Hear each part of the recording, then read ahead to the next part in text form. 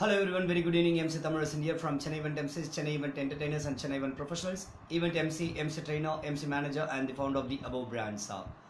இன்னைக்கு live topic வந்து ஒரு general topic, slightly deviating away from event industry, but it's not actual deviation. It's applicable for event industry also and it's applicable for all the professions. So என்ன அப்படின்னா recent times நான் நிறைய பேர் approach பண்ண ஆரம்பிச்சாங்க. அண்ணா நான் வந்து event management ஆரம்பிக்கலாம்னு இருக்கிறேன், நான் வந்து டெக்கரேஷன் ஆரம்பிக்கலாம் அப்படின்னு சொல்லிட்டு இதை பற்றி நான் ஒரு லைவ் ப்ரீவியஸாக கூட பண்ணியிருந்தேன். அது மாதிரி வரவங்களுக்கு நான் என்ன மாதிரி சப்போர்ட் தரும், என்னென்ன கொஸ்டின்ஸ் அவங்ககிட்ட கேட்குறேன்னு சொல்லிட்டு. பட் அதை தாண்டி எல்லாருக்குமே நான் கொடுக்கக்கூடிய ஒரே ஒரு காமன் அட்வைஸ், அதுதான் இந்த லைவில் பேச போகிறோம். ரொம்ப கிறிஸ்பாக என்ன அப்படின்னா, நிறைய பேர் நினச்சிட்டு இருக்காங்க ஒரு ஆஃபீஸில் ஒர்க் பண்ணுறாங்க, ஒரு கம்பெனியில் ஒர்க் பண்ணுறாங்க, they are top performers, they are top agents, அது மாதிரி இருக்கிறாங்க அப்படின்னு சொல்லும்போது நானே ஏன் ஒரு company ஆரம்பிக்கக்கூடாது, I can become a business man, I can become an entrepreneur அப்படின்னு சொல்லிட்டு நிறைய பேர் அப்படி ஆரம்பிக்கிறாங்க. But lot of them fail. என்ன ரீசன்னால அப்படின்றத இங்கே டிஸ்கஸ் பண்ண போகிறேன். ஒரு எக்ஸாம்பிள் எடுத்துக்காங்க. நீங்கள் வந்து ஒரு கால் சென்டரில் ஒர்க் பண்ணுறீங்க, ஒரு காலிங் ஏஜென்ட்டாக இருக்கிறீங்க. நான் ஏன் இந்த example எடுக்கிறேன்னா, I was working for A call centre, so I can relate it so much. So ஒரு கால் சென்டரில் ஒரு காலிங் ஏஜென்ட்டாக நான் இருக்கிறேன் அப்படின்னா, அப்போது என்னோட டார்கெட் வந்து ஒரு நாளைக்கு 80 calls. I need to call 80 numbers. அங்கே வந்து டயலரில் வந்துடும், I need to call them. So I was one of the top performers அப்படின்னு சொல்லலாம். 80 கால்ஸ்க்கு வந்து ஐ two 120 calls in a day. Collections பண்ணோன்னா மற்றவங்க பண்ணுறதோட அதிகமாக பண்ணலாம். மேபி குட் கம்யூனிகேஷன் இருக்கலாம், இல்லை கால் ஹேண்ட்லிங் டைம் சொல்லுவாங்க, ஏஜ்னு சொல்லுவாங்க, ஆவரேஜ் ஹேண்ட்லிங் டைம்னு அது கம்மியாக இருக்கும். அதாவது எவ்வளோ சீக்கிரம் காலை முடிக்கிறீங்களோ அவ்வளோ சீக்கிரம் நல்லதுன்ற மாதிரி லாட் ஆஃப் பேராமீட்டர்ஸ்.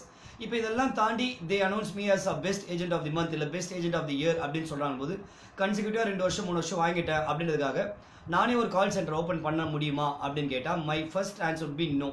பண்ணவே முடியாதுன்றது கிடையாது, but first answer no. There are certain conditions, அதை ஃபுல்ஃபில் பண்ணால் பண்ணலாம். அது என்ன கண்டிஷன் அப்படின்னா, இப்போ நான் கால் சென்டர் ஏஜென்ட், ஒரு காலிங் ஏஜென்ட் அப்படின்னும் போது நான் கால் பண்ணும்போது என்னை சுற்றி எத்தனை டீம் இருக்குது, நான் கால் பண்ணுறேன், எனக்கு அந்த டயலரில் நம்பர்ஸ் வருது அப்படின்னா அதுக்கு பின்னாடி எத்தனை டீம் இருக்காங்க, அதுக்கு பின்னாடி மார்க்கெட்டிங் டீம் இருக்காங்க, இந்த கஸ்டமர்லாம் பிடிச்ச மார்க்கெட்டிங் டீம் இருக்காங்க, அதுக்கப்புறமா அந்த சர்வீஸ் ப்ரொவைட் பண்ணும்போது அதுக்கு பின்னாடி இருக்க சர்வீஸ் டீம், அதுக்கப்புறமா நான் அந்த காலை முடிச்சுட்டு ஏதாவது சர்வீஸ் கொடுக்கணும்னா அதுக்கு பின்னாடி இருக்கக்கூடிய சர்வீஸ் டீம், அண்ட் இந்த கம்பெனி ரன் ஆகிறதுக்கு இருக்கக்கூடிய CEO, CFO, all other top management, அதுக்கப்புறமா ஹெச்ஆர்லேயே 2 விதமாக இருக்காங்க. ரெக்ரூட்மெண்ட் ஹெச்ஆர்ஸ் இருக்காங்க, ட்ரைனிங் ஹெச்ஆர்ஸ் இருக்காங்க, கூட சப்போர்ட்டிங் ஸ்டாஃப், கேஃப்டீரியா, கேப் இப்படின்னு சொல்லிட்டு இத்தனை விஷயங்கள் அடங்கியிருக்கு. ஸோ நான் எடுக்கக்கூடிய அந்த ஒரு கால் பின்னாடி ஐ மே திங்க் தட் டயலரில் இருக்கு, நான் கால் பண்ணுறேன், ஐம் பர்ஃபார்மர், அப்படி டாப் பர்ஃபார்மர் நினைக்கலாம். பட் அது எனக்கு கம்ஃபர்டபுளாக கிடைச்சி நான் கால் பண்ணி ஒரு 80 கால்ஸ் பண்ணுறதுக்கு என்னை சுற்றி இத்தனை டீம் ஃபங்க்ஷன் ஆகுறாங்க. மெயின்லி மார்க்கெட்டிங், ஹெச்ஆர், இது மாதிரியான டீம்ஸ் வந்து நிறைய ரோல் ப்ளே பண்ணுறாங்க. பட் இது இல்லை, இதுவே நான் ஒரு கம்பெனி ஆரம்பிக்கிறேன். Okay, so this is my case when I work for someone else. இப்போ நான் தனியாக ஆரம்பிக்கிறேன் அப்படின் போது நான் ஒரு புதுசாக ஒரு call centre ஆரம்பிச்சேன்னா I can set as the calling agent. அப்போ நான் காலிங் ஏஜென்ட்டாக உட்காரேன்னா அப்போ யார் இந்த பிஸ்னஸ் எடுத்துகிட்டு வர போகிறா, யார் மார்க்கெட்டிங் பண்ண போகிறா, யார் இன்னும் புது ட்ரைனிஸ் இல்லை புது பீப்புள் வந்து ரெக்ரூட் பண்ண போகிற ஹெச்ஆர் யார், அவங்களுக்கு ட்ரைனிங் கொடுக்க போகிறது யார், அவங்களுக்கு சப்போர்ட்டிங்காக இருக்கக்கூடிய ஒரு ஹவுஸ் கீப்பிங்காக இருக்கட்டும், இல்லை ஒரு கேஃப்டீரியா பர்சன் ஆகட்டும், இல்லை அவங்களை பிக்கப் பண்ணிட்டு வர கூட கேப் பர்சன்ஸாக இருக்கட்டும், அவங்க யார். ஸோ இது மாதிரி இத்தனை டீம், நான் ஒரு எக்ஸாமுக்கு ஒரு 5-6 ஃபீல்டு சொல்கிறேன், 5-6 டொமைன் சொல்கிறேன். இதை தாண்டி ஒரு 10 to 15 or 20 டொமைன்ஸ் கூட இருக்கலாம் ஒரு கம்பெனி எடுக்கிறீங்கன்னா. அப்போ நான் ஒரு கால் சென்டர் ஆரம்பிச்சேன், சோல் ப்ரொப்ரைட்டர்ஷிப், ஒரு ஓனராக ஆரம்பிக்கிறேன்னா அப்போ எல்லாமே நான் தான் பண்ணணும். இப்போ சப்போஸ் எனக்கு ரெக்ரூட்மெண்ட் இருக்குது, ஆள் தேவை அப்படின்னா ஐ கோ ஃபார் ரெக்ரூட்மெண்ட், அப்படி இல்லையா நான் மட்டும் தான் பண்ண போகிறேன்னா, but still I need to two marketing. நான் 80 கால்ஸ் பண்ணணும்னா அந்த 80 கால்ஸ் எங்கே நான் எடுத்துகிட்டு வர போகிறேன், அந்த கஸ்டமர்ஸ் எங்கே பிடிக்க போகிறேன். இந்த விஷயம் நிறைய பேர் தெரியாதனால தான் the fail in the business. I was a top agent in my company. அதனால் நான் கம்பெனி ஆரம்பிக்கிறேன்னா நீங்கள் அந்த ஏஜென்ட் அப்படின்ற அந்த ஒரு டெக்னிக்கல் ஸ்கில்லை மட்டும் வச்சு definitely you can't open A company. You need all other business skills, especially training related skill வேணும். marketing is absolutely needed. This is what my humble and single advice for anyone who wanted to start their own business or who wanted to become an entrepreneur or a freelancer. உங்களோட marketing நீங்கள் பண்ணி ஆகணும். First நீங்கள் வந்து ஒரு freelancer ஆகுறீங்க, ஒரு ஜாபை விட்டுட்டு வரீங்கன்னா first you become a freelancer. அதுக்கப்புறமா தான் பிஸ்னஸ் மேன், ஆண்டர்பிரினர், இதுக்கு நிறைய டிஃபரன்ஸுக்கு போக கற்றுப்பீங்க.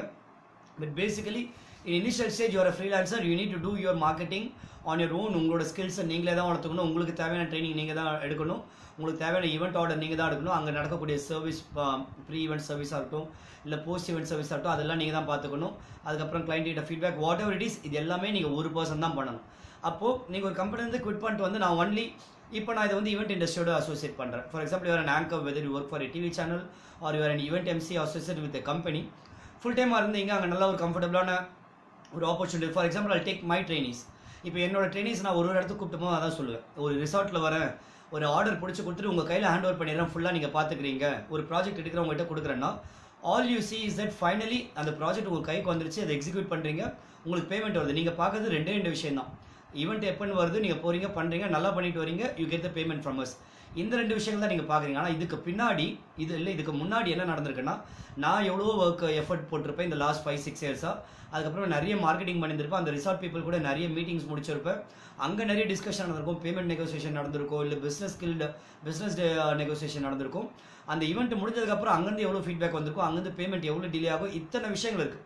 பட் எதுவுமே தெரியாமல் ஓகே நான் ஒரு ரிசார்ட் போனேன், ஈவெண்ட் பண்ணேன், நான் தொடர்ந்து ஒரு 10 வீக்ஸ் பண்ணிட்டேன், இல்லை 10 days பண்ணிட்டேன், now I can approach resort by my self அப்படின்னு நினைக்கிறோம். அப்படின்னும் போது அந்த இடத்துல you will fail as a business man. ஒரு எம்சியா யூ கேன் சக்சீட். ஈவெண்ட் கிடைச்சிச்சுன்னா நல்லா பண்ணிட்டு வர முடியும்.